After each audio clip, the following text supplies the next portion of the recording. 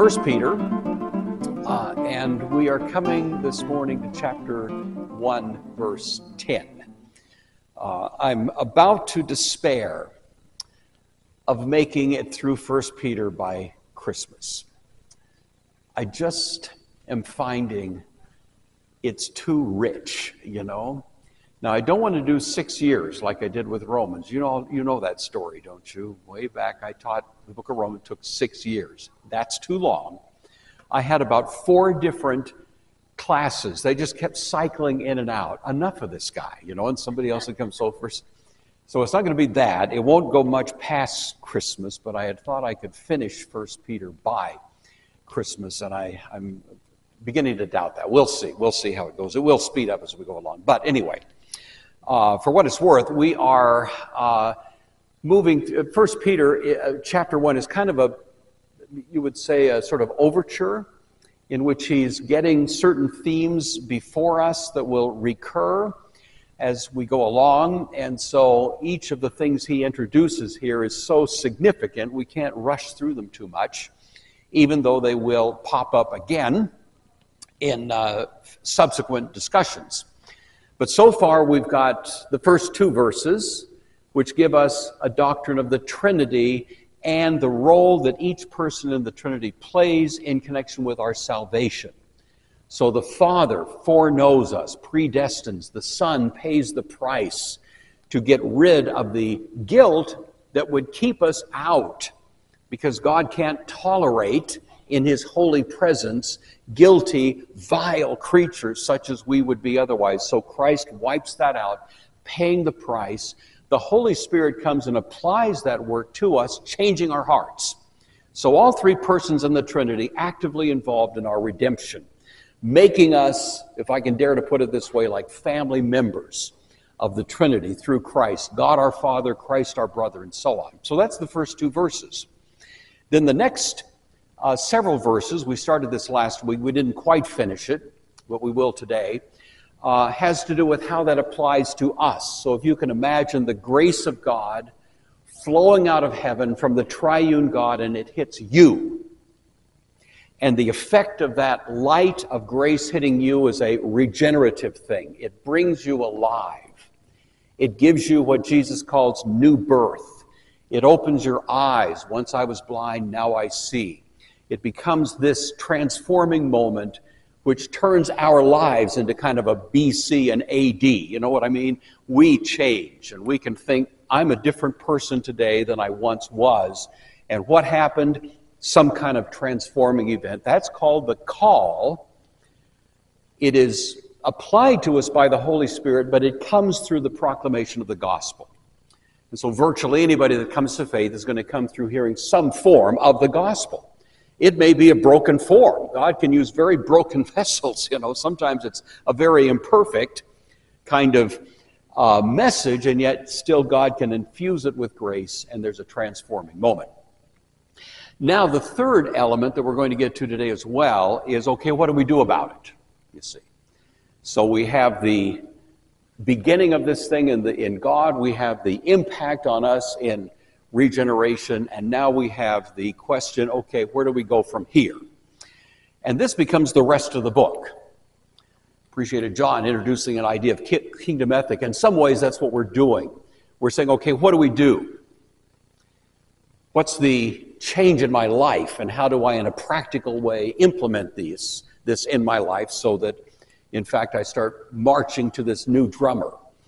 And that's what Peter wants to give us, and he introduces us to it with what I'm going to call the call to holiness. That's the word he uses. This is a word which provokes all kinds of interesting reactions to people. When you say to them, okay, now we need to live a holy life, there's all sorts of caricatures that can pop into our minds, you know, as a result of that. So save your judgment as to what exactly that means. But that's the term Peter uses, and so I don't want to stray away from his language. I want to use it and take it seriously and try to ask the question, so what's the significance of that call to holiness? So, we're going to look at verses 10 through 16. The first 3 of these verses, 3 or 4, is really wrapping up what we talked about last week, and the last few verses is taking up then the new focus, which is, okay, where do we go from here? What do we do? So that's the idea. Now, just to get us going, I'm going to recall with you what we saw last week, in which Peter says, though you have not seen him, you love him. And though you do not see him now, you believe in him and are filled with a glorious and inexpressible joy because you're receiving the goal of your faith, the salvation of your souls. And then he continues. So this is now beginning at verse 10, the word of God.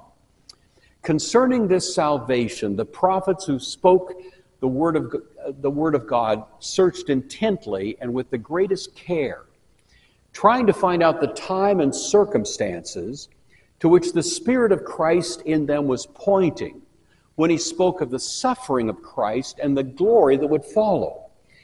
It was revealed to them that they were not serving themselves but you, when they spoke of the things that have now been told you by those who preached the gospel to you through the Holy Spirit who was sent from heaven. Even angels long to look into these things. Then he continues, therefore, prepare your minds for action. Be self-controlled. Set your hope fully on the grace to be given us when Jesus Christ is revealed. As obedient children, do not conform to the passions you once had, but as he who called you is holy, be holy in all that you do. For it is written, be holy, for I am holy. It's kind of my rough paraphrase of what's there, but that's the idea. So you can see the little transition. We wrap up what we saw last time and kind of get going to this new call, which is a call to holiness. So we'll try to take a little bit of a look at that as well. All right, let's have a word of prayer and we'll get going. Our Father, we are deeply grateful for your many, many blessings to us. We thank you for the beauty of a place where we can meet. We thank you for the faithful proclamation of your word. Through the ministry of this church, we pray that our time together here would be filled with your grace and that your word would be richly dwelling in our hearts. To the glory of Christ, in whose name we pray. Amen. All right, so Peter says, concerning this salvation, the prophets who spoke of the grace to be given you searched intently and with the greatest care. So here he's alluding to all of the prophetic voices that we know of from the Old Testament. Paul says in Romans chapter 3, now a righteousness of God has been revealed, which was witnessed by the law and the prophets. We, as the new covenant community of faith, nevertheless rest on a broad foundation of all of those books in the Old Testament, So we should be students of the Old Testament.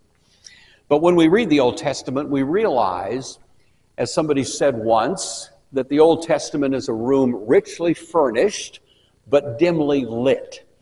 And so we kind of grope, you know what I mean? We sort of know that we're getting a hint and a taste and an anticipation of that New Testament reality. But if all we had to work with is the Old Testament, we'd probably be groping a whole lot and not quite clear about what sort of shape it would eventually take.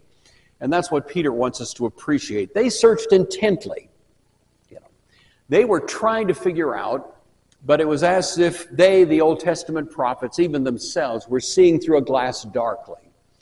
They didn't quite get the picture. It didn't come thundering home in human history until Christ. He comes on the scene, and all of a sudden, bam, it all kind of snaps into place. And we live in the great privilege of being able to look back on that, whereas they, of course, had to look forward to it, and there was considerable obscurity in what they saw. One commentator, I like this, I never heard it put this way before, said the Old Testament is one great question, and the New Testament is one great answer. And in some ways, that is really the idea, isn't it?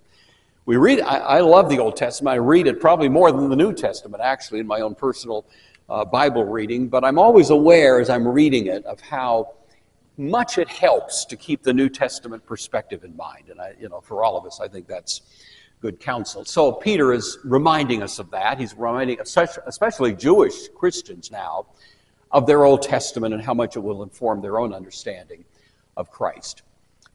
Jesus says this interesting point on the same topic to the disciples now, chapter 13 of Matthew. Blessed are your eyes, for they see, and your ears, for they hear.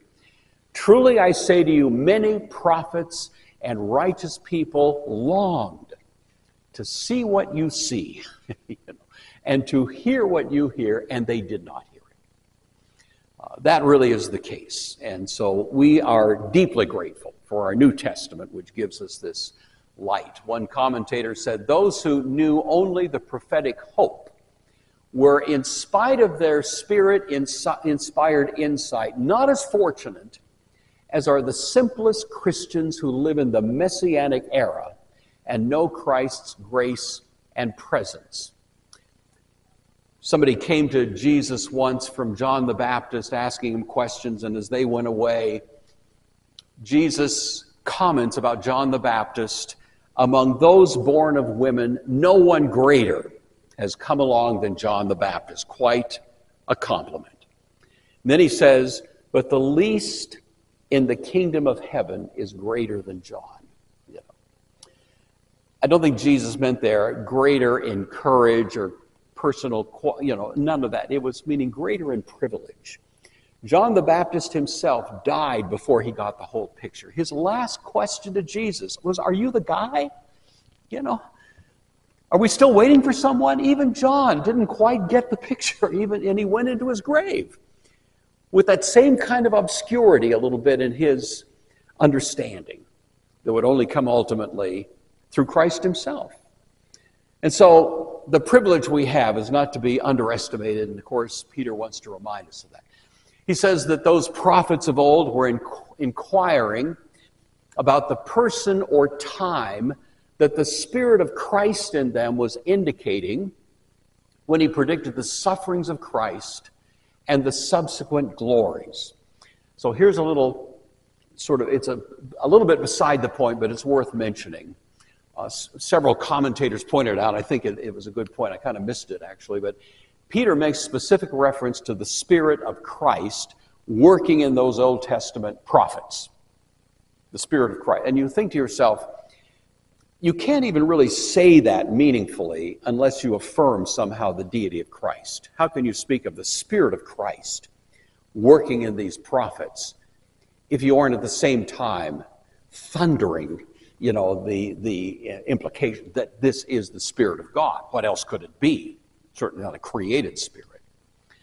And that is one of those little hints that are just sprinkled all through the New Testament, that when we're dealing with Christ, we're dealing with deity. We're not dealing with just a great created human or something like that, as many people would like you to believe.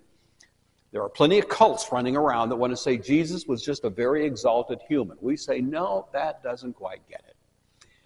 Unless we have this triune God in our minds, we're missing substantially the reality of God. And so it's the Spirit of Christ. That's what Paul says as well. Romans chapter 8, you're not in the flesh, but in the Spirit. If in fact the Spirit of God dwells in you. If anyone doesn't have the Spirit of Christ, you see.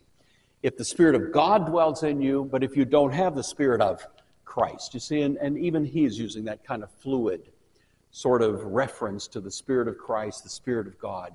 It's the Holy Spirit. At the same time, it's the triune God that we have before us. More to the point, in terms of this verse, this Spirit of Christ was pointing to the sufferings of Christ and the subsequent glories. So two themes, pointing to the sufferings and the glory. And those two themes, on the face of it, seemed like a contradiction in terms of the Old Testament understanding. That was part of the confusing aspect of the Old Testament message. Here we have on the one hand a suffering person, Isaiah 53, and other texts. And at the same time we have a glorious character. And how do you put that together? See, in the Old Testament it wasn't at all clear. And there was a fair amount of tension, dissonance between those two themes, and that's what these people were trying to figure. What in the world is this? Because I see suffering here and I see glory there, and The Spirit of Christ was pointing in this direction, but they didn't quite figure it out. In the New Testament, we find again and again there's a sense in which the mystery of a suffering, glorious Messiah is being presented to God's people in Christ, with the idea that now we see the resolution of it. When Peter preached, Acts chapter 3, he said after the healing of the lame man there, at the temple, Peter says, "But what God foretold by the mouth of all the prophets, that his Christ would suffer," that was the non sequitur there, "he has thus fulfilled." That was the unexpected twist in the whole story, that the Christ would suffer. Paul stood up on trial, you might say, before King Agrippa. This is toward the end of the book of Acts. And in his sermon, he's addressing something that was still kind of hanging in the air. What's the resolution of this? To this day, Paul says, "I've had the help that comes from God, so I stand here testifying, both to small and great, saying nothing but what the prophets and Moses said would come to pass, namely, that that Christ must suffer, and that by being the first to rise from the dead, he would proclaim." Even there's that surprise element that Christ would suffer. The idea was repugnant to the Jewish people of the first century. Peter himself famously rebuked Jesus for saying that he was going to Jerusalem and suffer. Remember that? We talked about the Caesarea Philippi confession. Peter gets this big benediction. "Blessed are you, Peter, wonderful, flesh and blood didn't show you that my Father who's in heaven." And then Jesus begins to explain it. I got to go to Jerusalem. I'm the Christ, the Son of the living God, has to go to Jerusalem and suffer. I have to be abused. I have to be turned over to malicious forces in Jerusalem who are going to spit on me and abuse me and torture me and eventually crucify me. And all of those things are going to happen. Oh, by the way, I'm going to rise from the dead on the third day. I think that was lost on Peter. All he heard was the suffering part. And he grabs Jesus by the collar and drags him off in a corner and says, "Now listen here, Jesus, that's not what's happening to you. Didn't you hear what I said? You're the Christ. The Christ doesn't suffer." Peter took him aside, began to rebuke him. "Far be it from you, Lord. You'll never suffer these things." There's good Peter coming through, doesn't have a clue, does he? We would have done the same thing because it was still just confusing. But at this point now, Peter is telling us, the same guy who was being rebuked by Jesus on that occasion, this is what that prophetic spirit was heading toward, what was pointing, and now we have some clarity about it. So this idea of suffering before glory, it was true for Jesus, it's true for us. And I think it's important to know that. You're all mature Christian believers. This is not news to you, but I think you understand that God's purpose in life is that we humble ourselves and he exalts us. The humbling ourselves is the tough part, I've got as much ego as anybody. I'm as capable of letting my pride take over my otherwise good judgment as anybody. And later on, of course, I tend to regret it because that's what we do when we let bad forces take over our better judgment. But if we have the presence of mind to appreciate, we let ourselves be humbled. We let ourselves not try to seize the high ground, but let the circumstances of life humble us. He will exalt. I read a book recently. I thought the title was just totally corny. But by the time I finished reading it, I decided it was pretty good. The title of the book is The J Curve. The J, like the letter J. Let's see. I would make it like this. So for you, it's going to be like that, right? Does that make a J? And the idea was in life, the J curve always goes down, and then it comes up to somewhere higher. The J curve.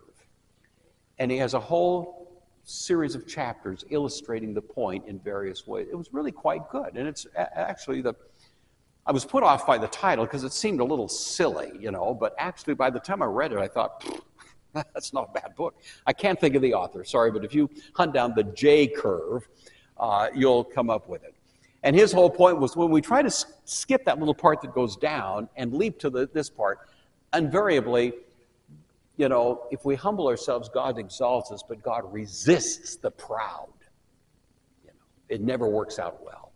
So anyway, that's really the idea here. Suffering before glory was the way Jesus approached his life, and that, in fact, is the way we should approach our lives. Come right in. I'm so happy to see you. Come in. Look, they're coming in by the thousands. It's wonderful. It's just, All right. So anyway,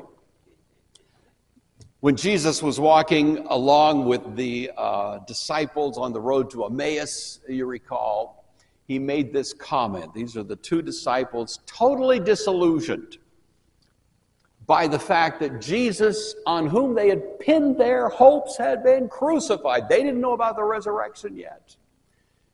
This was resurrection morning, and it happened. And they're walking back to Emmaus, still dismayed at the horrible reversal of fortunes that has taken place in connection with the one in whom they had placed so much confidence.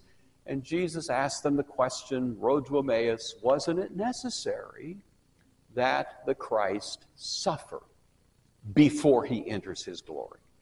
So it's a good thing to keep in mind. Peter wants to remind us of it. And the final comment he wants to make here, it was revealed to them, the prophets of old, that they were serving not themselves, but you, in the things that have now been announced to you through those who preach the gospel, the good news to you, by the Holy Spirit sent from heaven, things even angels would like to look into. It was revealed to these prophets that though they were serving their own time to some significant measure, it wasn't ultimately for their benefit in their own time. You see, every prophet in the Old Testament is addressing the issues of the day. I think you know that. Joel is the issues of the day. Isaiah certainly is talking about the issues of the day. Here's Assyria, there's Babylon. He's talking about forces that were at work then. Most of you know I wrote a book a few years ago called The Historical Context of the Bible. The whole point of that book is to say it helps us to know what's going on in the world as we read the Old Testament. We can make sense out of a lot of the historical data there if we know who the players are. And so that's all it is, kind of a practical textbook, I hope. And that's it. But as you read the Old Testament, you read Isaiah, you read Joel, you read Amos, you read these guys, you realize that just beneath the surface of everything they write is still this kind of strange sense that something better is coming. And many times it's not spelled out very clearly. There's not a whole lot of definitive information, but you just get the feeling. They're addressing issues of the day, but they still have this kind of sort of shimmering hope, looking forward to something better that's out there. But the contours of it are just a little bit obscure. But they understood it. It was revealed to them that they were not ultimately serving themselves, but you, with respect to the things that have now been announced to you in the gospel, sent by the Holy, by people preaching in the power of the Spirit. Even angels would like to get in on this one, The Old Testament, generally speaking, has that kind of forward-looking idea to it. It's been interesting to, if you consider Old Testament civilizations, virtually all of them would look back on a golden age. The Egyptians looked back on the building of the pyramids, and they were built many, many years before many of the events we're familiar with in Egyptian history and so on. Many of the civilizations had this kind of looking back wistfully on a golden age. Israel was the only exception. They always looked forward to a golden age. They kind of had this expectation of something better out there. Sometimes it was made rather clear in Daniel. Daniel was told, seal up the vision because it's referring to something in the distant future, that kind of thing. So anyway, same idea. It's a good principle for us as Christians to know that the New Testament is intended to explain the Old Testament. I have read people and heard them speak occasionally over the years who want to make the case, for example, that there are texts in the book of Ezekiel or Daniel or other prophetic texts that are actually describing geopolitical events in the 21st century. That you can read parts of Ezekiel and it will explain the Ukraine war. You think, that is not only misguided, it is positively destructive of a proper view of the Scripture. It is such a distraction that it virtually prevents understanding what the text is actually saying. Now, I know this is not a problem for you. You're good, sophisticated Bible students, but that mentality is still there. And the New Testament basically is saying to us, Christ says more than once, that the entire corpus of the New Testament prophetic ministry was culminated in John. All the prophets, Jesuses of the Old Testament, were until John, who gives us Jesus. And all of it is pleroma, is filled to the full in Christ. And so the hints in the Old Testament we see from that point on are the great effects of Christ. But to start looking for political or other kinds of details of subsequent history is not only useless, but I think positively hurtful to our understanding of the Scriptures. So anyway, for what it's worth, enough of that soapbox. Paul says that in the church and in the significance of the church, we are to understand the great mystery of what God has been hiding all through the years, but now is made known. Now through the church is the manifold wisdom of God, might be made known to the rulers and authorities in this heavenly place. The church has a strategic role to play in the world. Sometimes we don't realize that. We have kind of maybe a less than appreciative understanding or estimate of its importance. But the church around the world continues to have huge influence. Sometimes we don't know about it. I saw a video not too long ago, well attested by the church in Iran. There is a strong church in Iran. It's underground, it's illegal, but it's alive and well, and it's having a significant impact there. Now, we don't hear about that in the daily news, do we? I haven't heard anybody talk about that, no matter what their political disposition. But the fact of the matter is, these are important things. 1 out of 5 people who calls himself a Christian today lives in Africa. 1 out of 5. 20% of the self-described people in the world who call themselves Christians live in Africa. It isn't necessarily a pleasant place to live for a Christian. It can be risky. There's a whole story of what the church is doing in the world, in China, in other places. We just don't hear about it in the press, but we need to, through the eyes of faith, believe it, because in fact, it's exactly what the Scriptures say would take place.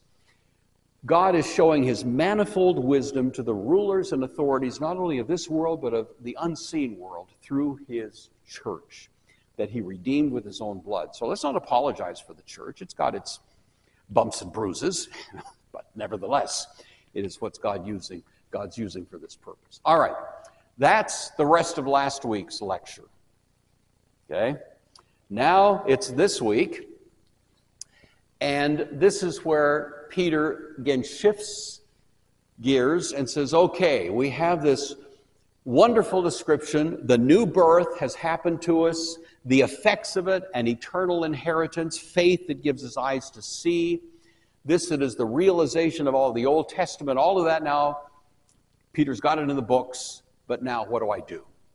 What's the call? And Peter gives it to us in fundamentally what we're going to call the call to holiness. That's the term. Therefore, prepare your minds for action. Be sober-minded, or we might render it self-controlled. Set your hope fully on the grace that will be brought to you at the revelation of Jesus Christ. Again, there's a ton of things happening in this verse. High theology now being tied to practical sort of utility. Okay, what do I do? And there's 3 things here in this verse to highlight. 1, prepare your mind for action, athletic competition. The old expression in the King James was gird up the loins. You know that expression? Of course, you know where it comes from. These guys wore their flowing robes. It's fine. It makes you look very dignified. But if you're going into a contest, it's a bit of a nuisance to have these flowing robes around. So they had little bands that they would put around, and of course then they could move more freely and with greater agility. And so that was a standard phrase. Well, here he's saying, gird up the loins, or prepare. It's really prepare your mind for action. The force of the phrase is, I'm going to go into a contest of some kind. It might be a contest on the order of a fight. I might be in there, engaged in some kind of contest, which is going to engage my abilities and so on at the point of an actual physical altercation. I mean, it would be used in that context. It could be an athletic competition, a race, wrestling, but anything that's going to engage me. And the focus of it is what's going on out there. So, I'm going to be heading into something that's going to test me in some kind of, you might say, athletic way, only here it's a mental thing, gird up the loins, or prepare your mind for action. That's the idea. So it was an instruction to these people living at that time, but it's certainly good counsel for us. They were living at a particular moment where they needed to prepare for action because they had a few years of bumpy roads ahead of them, and Peter's trying to give them fair warning to get ready, buckle up, that's what's happening. But of course, all of us live in a similar kind of situation. It varies from time to time, but there's a general principle here that we can all embrace. Some of you know the name Dorothy Sayers. Dorothy Sayers is generally credited. A wonderful little essay she wrote was actually the inspiration behind what's called the classical school movement. I used to teach at a classical school, here. There's many of them. In this area, there's many of them. There's hundreds of them across the country. It's kind of grown up in the last 50 years, classical schools. And she wrote a wonderful little essay once upon a time that was kind of the inspiration for that whole thing. It's a wonderful little thing, only 2 or 3 pages long. But in her day, she was a biting critic. She was a Christian, but a really biting critic of what we would call evangelical Christianity in her day. And she pulled no punches, Now, this is a typical quote. It's being quoted by a different commentator, but I thought the quote was so good. This applies to nobody in this room, all right? I just want to make that clear. So all of you are exempted from this, but I thought you might appreciate it. She says, the 7 most conspicuous virtues of ordinary church members are, and she meant largely evangelical Christian people in America. That's the audience she had in mind. Are, number 1, respectability, childishness, mental timidity, dullness, sentimentality, censoriousness, and repression of spirits. Whew. What she lacks in gentility, she makes up for in clarity, kind of thing. So no, like I say, you're all exempt from this. But I think it's also helpful to note she wrote this in the 1940s. I don't know what she'd say about the church. I don't think we've improved a lot. I'm afraid that from her estimate, at least, maybe things have not moved in a very good direction. But that was her assessment. Now, the commentator who quotes her in that regard, based on what we hear in this verse, continues by saying, Peter has a very different perspective. We should especially be about seeing the meaning of our faith in the light of the culture of the moment. What she's criticizing is sort of, what do you call it, kind of evangelical monastery, where people who, because of their Christian faith, more or less detach themselves from the public square and live rather private, insulated, isolated lives of lovely Christian fellowship, but largely ignore what's going on out there. And we're all familiar with that. This commentator is saying that Christians should be just the opposite. We should be very much aware, plugged in, up to speed, taking seriously the news of the day, the story of what's happening. We should be well informed. That's the idea. We should be seeing the meaning of our faith in the light of the culture of the moment. A real church refuses the superficial demand of sentimental people for sermons that entertain but do not instruct. I've heard a few of those in my life. None here, but elsewhere. Sermons that have a great entertainment value might be somewhat inspiring, but really don't say much. There are those kinds of sermons out there every day of the week. Instruct for an easy Christianity that makes no demands upon the mind. And this is an emphasis on the mind. Prepare your mind for action. So we should be students. We should be not only studying the Bible, that's certainly a given, but also aware, reading up on what's happening and well-informed. That's part of what this is all about, because it helps us prepare our minds for action. The focus is what's going on out there. And I can't really prepare for what's going on out there unless I'm informed about what's going on out there. So that's the first one. Second one, see present threats with sobriety. Peter says, be sober-minded. The focus of this one is more inward. So I'm looking at a contest, and that's one piece of information I need to have. The second piece is I need to look at myself and ask myself, how equipped am I for this contest? What are my strengths? What are my vulnerabilities?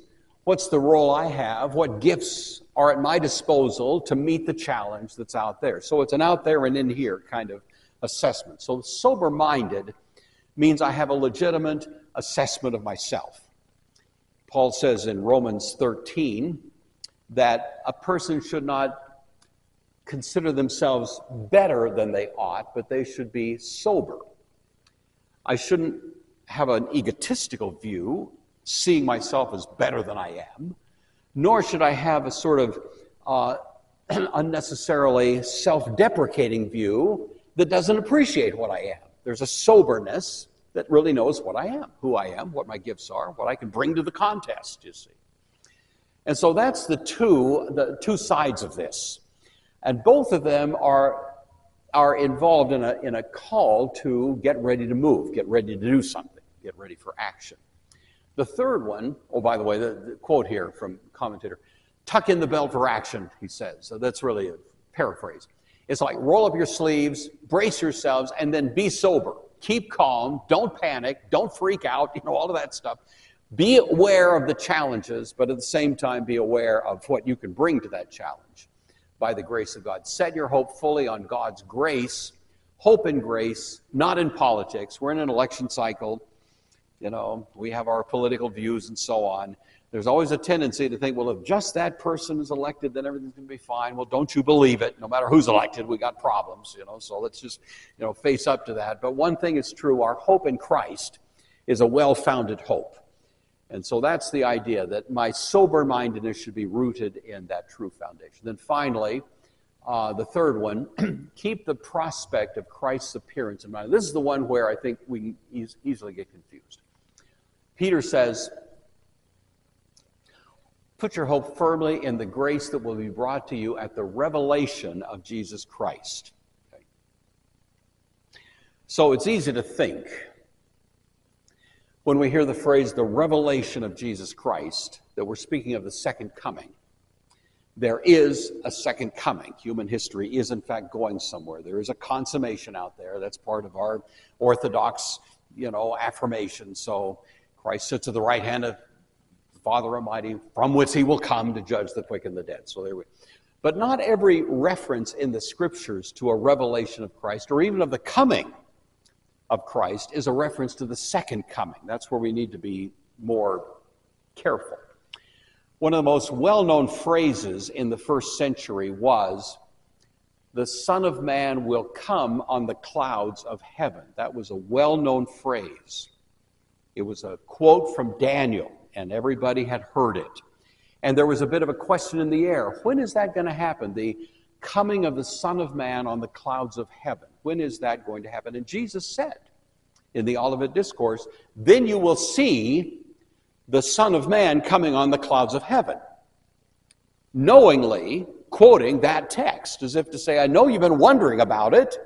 This is when you're going to see it. And Jesus says then almost in the next few verses, truly I tell you, this generation won't pass from the scene till all these things have taken place, including the coming of the Son of Man on the clouds of heaven.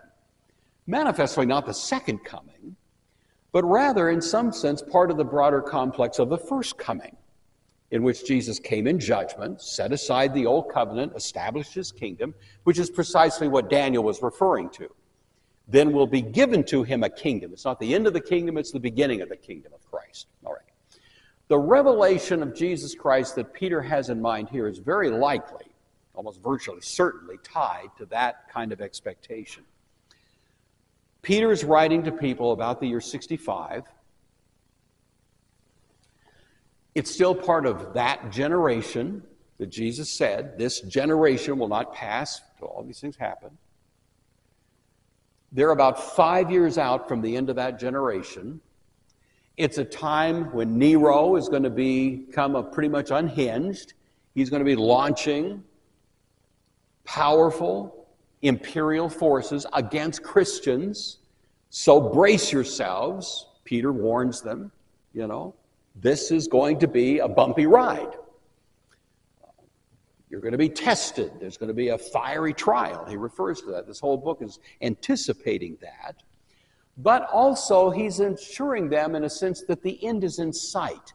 This is not going to last forever. There is a kind of, you've got to see it through to the conclusion, and so weather the storm. But the revelation of Christ is actually going to be a time in which you can have some hope of these things being over, at least for a while.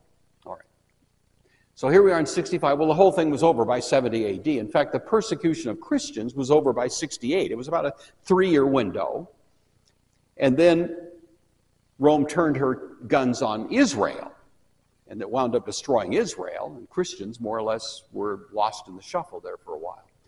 We as Christian people all through history are living at times when we might see that there's going to be a bumpy road. We can't put ourselves in exactly the same situation historically as they were in, but the principle applies.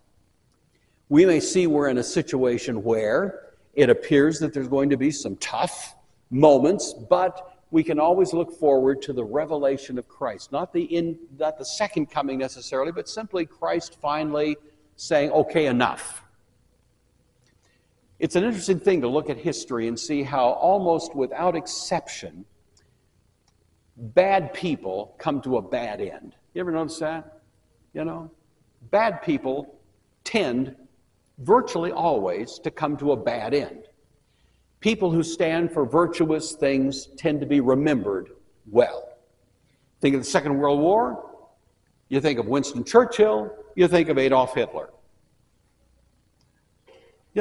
One of those guys was not perfect at all. Winston Churchill had a lot of faults. You just read a few biographies, you'll figure that. But he stood for what the right things were. We remember him today as one of the greatest heroes of the 20th century, right? Winston Churchill. It's just like he kind of stands for great courage in the face of Hitler. I don't even have to tell you, how he's remembered. This is not just one time. This has happened over and over. Why? Because Jesus is King. The kings of the earth take their stand against the Lord and against his anointed, but he who sits in heaven scoffs. Jesus says, not so fast. I'll give you a little time. I'll give you a little rope, but ultimately I'm running the shop.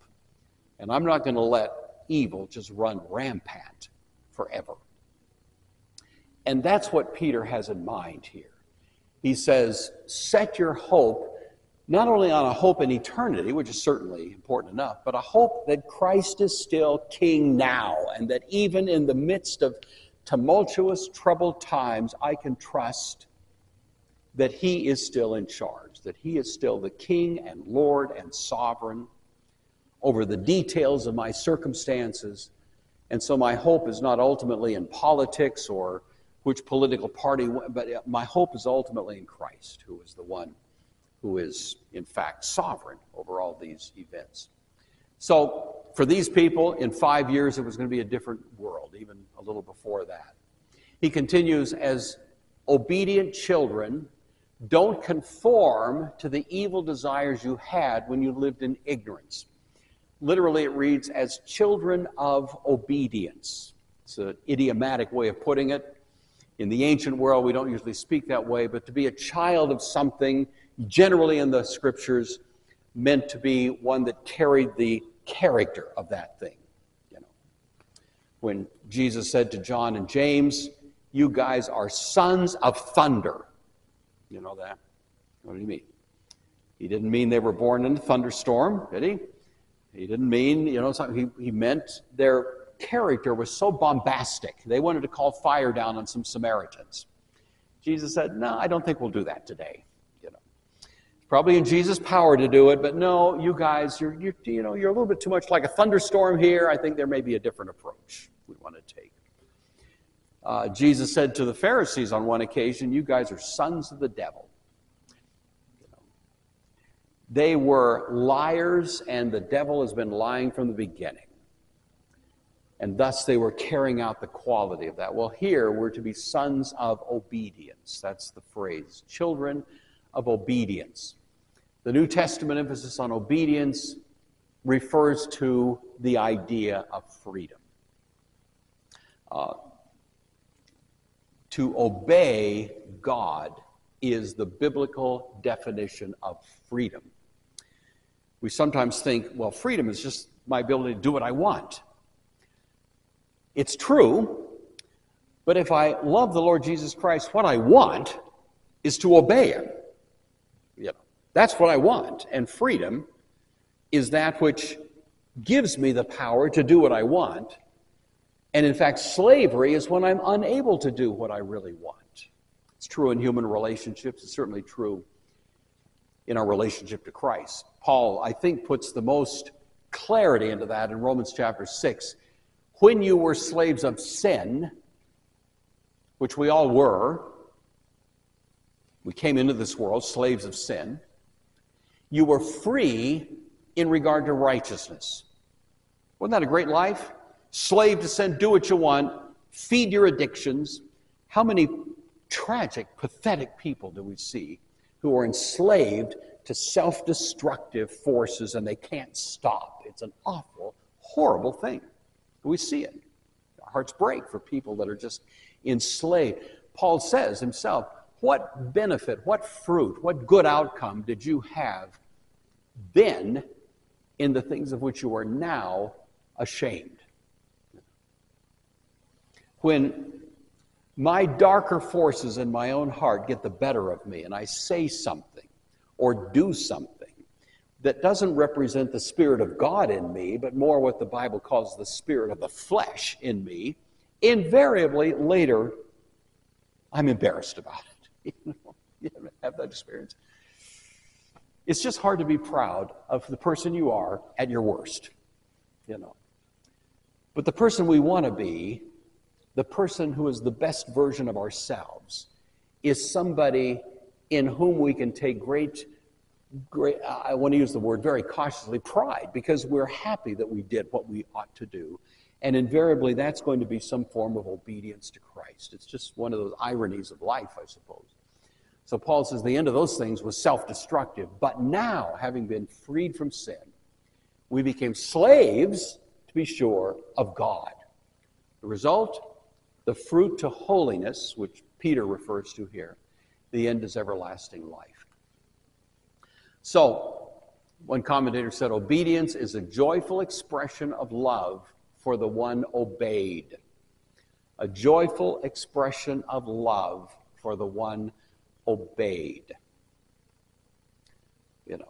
I love my wife. Sometimes she asks me to do something, and the fact of the matter is I'd like to do it. Why? Because I love her, and I want her to be pleased. Now, don't tell her that. That's our little secret here. This is just but the fact of the matter is, it's not the least bit burdensome to do what she'd like me, because I want to please. And you have loving relationships. We all can identify. Well, to love Jesus is to want to please. If you love me, you will keep my commandments, Jesus says. And that's freedom. You will know the truth will set you free. There's a freedom in being obedient. There's a freedom in being a slave, as it were, to righteousness. Obedience is the joyful expression of love for the one obeyed. It is freedom to do as we ought, and it's what we truly want. It's freedom from the ravaging addictions to self-destructive behavior that only creates pathetic slavery. So, don't conform. This word is suschematizo. Not a great word. The root of the word is schema. Suschematizo. It's the scheme. And he says, don't be pressed into the scheme of this world. There is a scheme in this world, and there's a scheme that comes from Christ, and they're not very similar. Paul has the same thing in mind in Romans 12. I beseech you, brothers, by the mercies of God, you present yourselves as a living sacrifice. Don't be conformed to the scheme of this world, but be transformed through the renewing of your mind.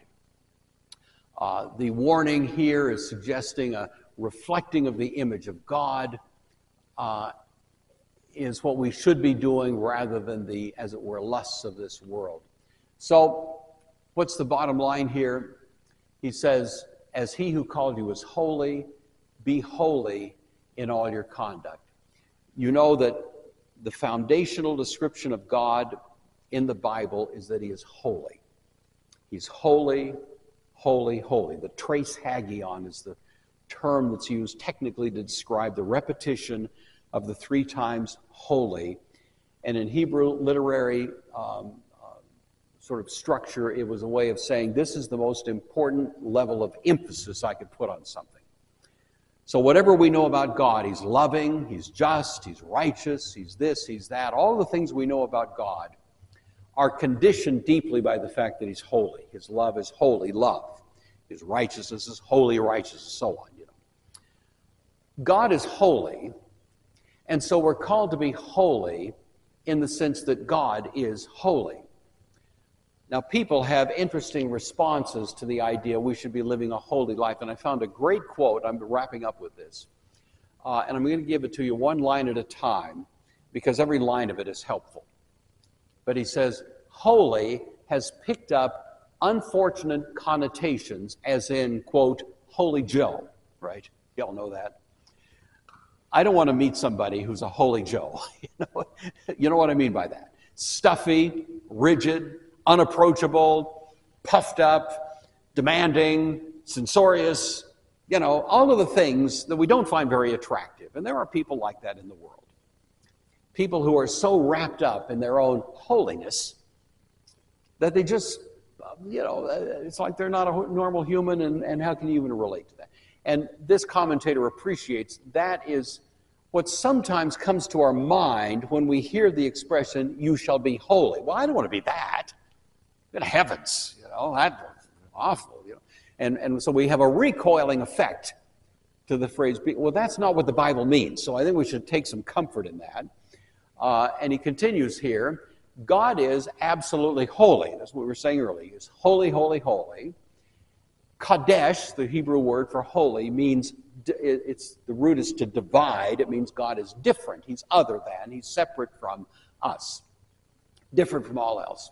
We are to be separate as well, different from all else. So in other words, if God is utterly different from us, he is deity, we're humanity. He's not just an elevated human. He is something of a whole different kind of being. Then God commands us to be holy in part to reflect the otherness of God. That's why we're called to be different. It's to remind people that God is even more different than any of us. In the Old Testament, thus, the holiness code was intended to make the people of Israel different in some conspicuous way from everybody else. So Israel was called to be holy. We're now called to be holy in a deeper sense. You read the holiness code in the Old Testament, the book of Leviticus, Exodus, to some degree Numbers, Deuteronomy. You read that Mosaic code, the holiness code. It was the Word of God. It was for those people. But just between you and me, we might be a little put off by it. The rules went down to things like how you can trim your beard, how you can cut your hair, the kind of foods you can eat, whether the hooves are, separated or not, whether it chews all kinds of, we would say, somewhat pedantic distinction. I'm trying to be reverent here, but the fact of the matter is that when you read the holiness code of the Old Testament, most people are pretty glad we don't live by those rules anymore. Why did God do that? Why was he imposing all of these meticulous rules on that people? Answer, he wanted them to be conspicuously different. He wanted everybody in the ancient world to look at that nation and say, wow, those people are different. They may not have been impressed with the sense they were, but they certainly granted they were different. And in some ways, they were good rules. A lot of the diseases that affected other nations didn't affect Israel for that very reason. There were some hygienic reasons, other things, but nevertheless, the fundamental idea was they were to be different.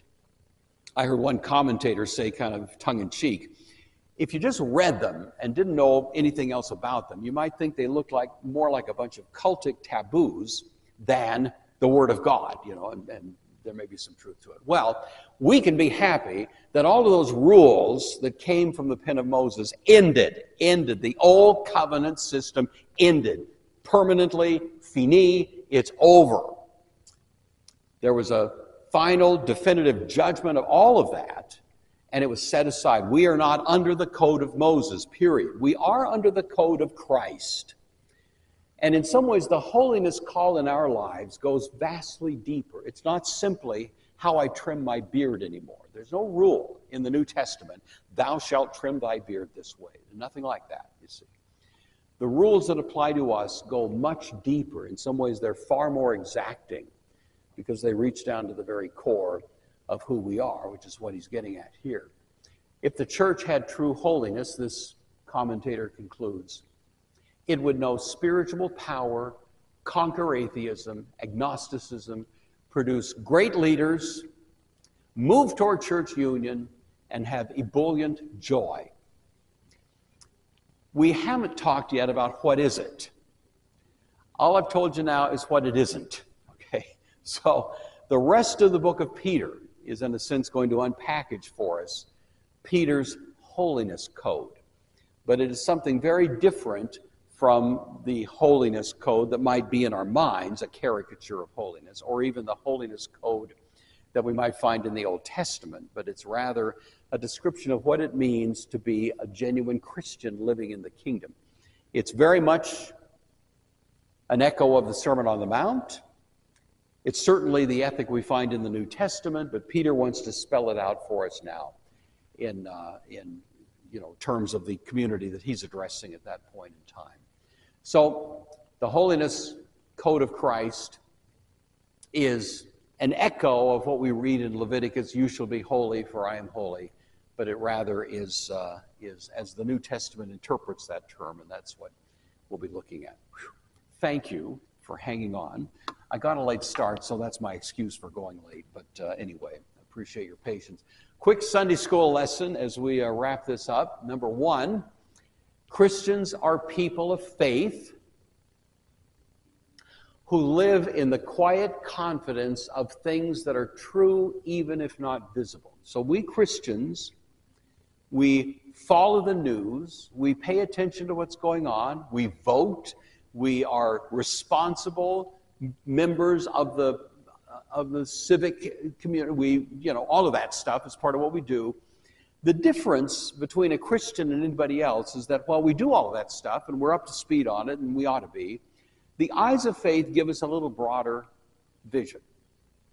So we see that whatever's happening, and however distressed people may be in terms of what's happening in a given moment, we know that there's a broader context in which to interpret these events. That in fact, Jesus hasn't gone out of business. He hasn't resigned his commission. He hasn't gone on vacation. He's not absent, AWOL, from the job of running the universe. And so even if bad people do tend to appear to get some kind of traction or momentum in this world, we know that Jesus is not sleeping. And the eyes of faith tell us that. Because the eyes of faith show us the kingdom. Jesus says, unless you're born again, you can't see the kingdom. But with the eyes of faith, we see there's a broader context to today's news. And so let's not lose track of that as we pay attention to what's happening. Number two, Christians are people of hope who know that regardless of the choppy seas we face, Christ is the sovereign over every detail of every headline. So we are the people who know that Christ will sometimes finally say, enough. He might give people the ability to get away with some stuff for a while, but eventually it tends to be the case that people who are doing nefarious things get found out. And then we're glad we're not one of them, you know. For a time it seems like the bad actors are getting all the benefits. The psalmist whines about that again and again. How come evil people prosper? You know, he's giving that great complaint. But ultimately, it tends to be the case that bad actors come to bad ends. And so we should live in hope. We should live in hope, not simply of the second coming, but of what God may be doing even now in terms of the events of life. And finally, Christians are people of love who meet the occasional rancor and hostility of culture with the merciful Spirit of Christ, who can cause lions to lie down with lambs. We fight the battles in this world with the weapon of love. Paul says, don't be overcome by evil, but overcome evil with good. Good is a weapon. Love is a weapon. And so we go into the circumstances, the battles with the weapon of love, and believe that God will infuse that with his power to accomplish his purposes. And I'm finished droning on, but I'd love to hear from you. All the most brilliant people in this church are sitting right here. It's such an honor to have you here. I just really appreciate it. So, it is, isn't it? Yeah. Yeah, that's right. Yeah. I had somebody send me an email, I think it was, after it was this past week or maybe the week before, asking that. It said, wait a minute, I thought Peter was a fisherman, you know, and where did all of this it's very well, not only well reasoned, but well written, you know. Like the guy somehow threw in a PhD somewhere along the line, you know, to kind of up his. But I think it's helpful. These are all certainly Peter's thoughts, so not taking anything from that. But Peter does say at the end that he wrote this letter with the help of Silvanus, otherwise known to us as Silas, who was a very well-educated guy, you know. He was the traveling companion of Paul, you know, for a certain time. We don't know a lot about him, but we know enough to know that he was kind of a top-drawer academic of his day.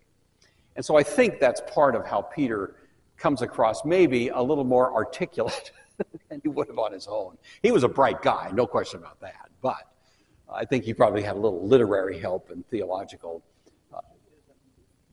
I think it's pretty well, tightly well-reasoned. And he had the Holy Spirit. That always helps, you know, absolutely. So that's right. So this is we always want to keep that in mind. These are inspired words. But the church has always been very cautious to say to be inspired by the Holy Spirit is not the same thing as saying the Holy Spirit is dictating. It's not word for word dictation, but it is certainly infusing the wisdom of God into things that are being said. Yeah, Karen. I think, okay, great question, and it's a deep question. And so I'm going to proceed cautiously, okay? Because whenever we start attacking the question of what is the Trinity, we need to be cautious. What we have in the New Testament are analogies, metaphors. We know there's some truth. In fact, the church historically has sort of viewed the Trinity as a mystery, and what we do is draw bounds around it. And if we cross over those bounds, we get into heresy. We know that orthodoxy is somewhere in the middle, but we never presume to think we figured it out, you know. So, Paul says in Romans chapter 8,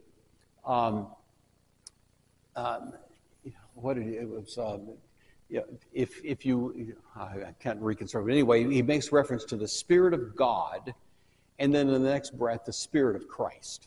Okay. And he manifestly means the same thing. The Spirit, if anyone doesn't have the Spirit of Christ, he says, he doesn't belong to Christ. And immediately before that, like 4 or 5 words earlier, he spoke to the Spirit of God. So, it's virtually universally taken to be the case that Paul, though he says the Spirit of God first and then he says the Spirit of Christ, he means the same Spirit. And we would infer from that that the Spirit of God or the Spirit of Christ is in fact the Spirit of the Trinity, the Holy Spirit. Jesus says in John chapter 14, I will not leave you comfortless, I will come to you. And yet he says it in the immediate context of sending the Parakletos, the Holy Spirit. As if to say, as I come to you in the Holy Spirit, I'm really coming to you. I'm not off doing something else and just sending him off. The presence of the Holy Spirit is in some ways my presence with you. Well, how do we put that together? I had a conversation with a PhD friend of mine who teaches biblical studies and does not believe in the Trinity. Okay, and I was saying, we have these frank conversations a few years ago, maybe 4 or 5 years ago. I said, isn't it odd?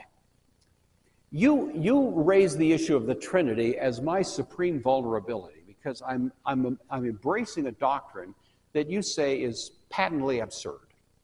This doctrine of the Trinity, And I say to him, isn't it interesting that the church has been clinging to something which is one of the most complex, difficult, challenging ideas about God you could possibly imagine. You would think if the church had just invented a doctrine of God, they could have done better than that. If the church was just inventing a theology out of whole cloth, don't you think it would have been a simpler theology? But to come up with this incredibly profound idea that God is one God and yet in 3 persons, and each has a distinct identity, and yet there's a perfect coincidence of consciousness and intention. Who would invent that? What Looney Tune would invent such a thing unless it's in fact what the Bible actually teaches and we're stuck with it? And therefore, we have to construct a theology to accommodate what the Bible seems to be saying. Paul says the Spirit of God and the Spirit of Christ. Elsewhere we have, you haven't lied to God, you've lied, and then he says, to the Holy Spirit. And obviously to lie to the Holy Spirit is to lie to God. All of these kind of odd things in the Bible. And so you say, he's blaming me for embracing a patent absurdity, and I'm saying, well, I feel like I'm stuck with what the Bible teaches, and if the Bible teaches this, I'm not so sure it's absurd. It may be mysterious. No, I wouldn't say that, okay? I think clearly the Old Testament contemplates what's called the Ruach Yahweh, the Spirit of the Lord, coming on people, and as a result of that, they were able to do the supernatural things they did. So the prophets had the Spirit of Yahweh. The whole idea, even Isaiah, when he's commissioned as a prophet, is being anointed with God's Spirit. You see, you find that. Various people, not everybody by any means. In fact, Moses, Numbers chapter 11, laments that all God's people aren't getting God's Spirit, only the 70 here. But they are getting God's Spirit. So I think the answer is not that the Holy Spirit wasn't there, but simply that in the Old Testament economy, it wasn't God's purpose that there be complete clarity. It was just an intentional purpose on God's part to keep things a little bit obscure. Paul says in Galatians, the law was a schoolmaster to bring us to Christ. Well, a schoolmaster doesn't necessarily give you everything, just kind of leads you along in a discipline of learning until finally, in this case, Christ comes, who sort of unlocks all the understanding. So I guess I'd say it's more just a design of just keeping things somewhat obscure, richly furnished, dimly lit, until the light of the world shows up and then we get it. That's the way I view that. Those are great questions. Karen always asks the tough questions there, but I appreciate that very much. Thank you. Boy, I really appreciate your being here. I hope you know that. I just thank you for it. Thanks for sticking around, and so I appreciate it. So anyway, anything else? Any other? Keep you past lunchtime? No? Okay. Let's pray. Father, we are deeply grateful. Thank you for each of these individuals, for their faith in you, for their devotion to serve you, to be a part of this church, and to involve the things that go on here. We're grateful for that. Thank you for this time we've had to review this text of Scripture. We thank you for the Holy Spirit that inspired Peter to write these words, that you've preserved them down through history, that they could come to us now 2,000 years later and we can read them and benefit from them. We're so grateful. I ask you to go with us now in our various ways, that all that we do this afternoon would honor you, asking this in Jesus' name. Amen.